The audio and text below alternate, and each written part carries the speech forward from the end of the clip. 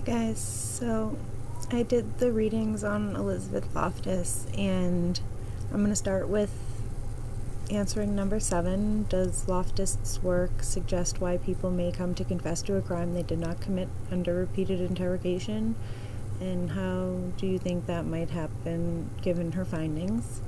I'm going to start with this because I found my own reading, which was an editorial piece in Psychological Science in the Public Interest called The Devil in Confessions.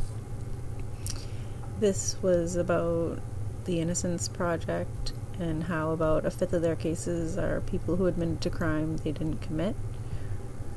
And the police used tactics such as presentation of false incriminating evidence, like telling a suspect that there's camera footage of them or fingerprints or eyewitnesses for hours on end, and also forming questions as if they know the event happened but they just need time, like, well, when did you push her, or when did you go back into the store, things like that. All of these things can implant false memories.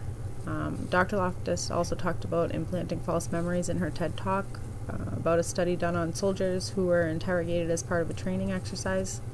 When the soldiers were fed information about a weapon that was supposedly presented during the interrogation, 27% of them claimed to have seen this weapon that wasn't existent.